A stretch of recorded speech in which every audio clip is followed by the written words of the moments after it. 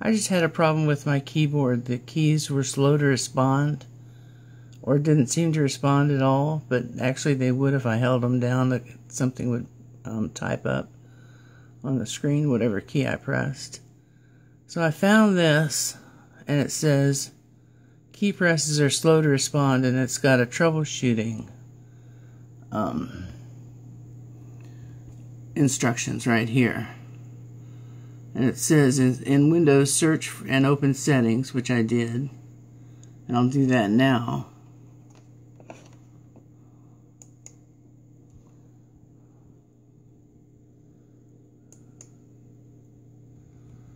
And I'll go over here and show you this.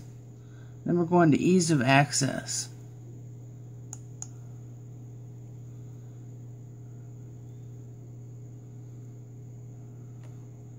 Then we're going to keyboard. And the filter key was on. So I'm going to turn this filter key to off, which it already is.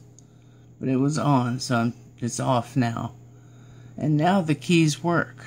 So if you had problems with your keyboard and this fixed it, I'm glad for you, because it fixed mine too.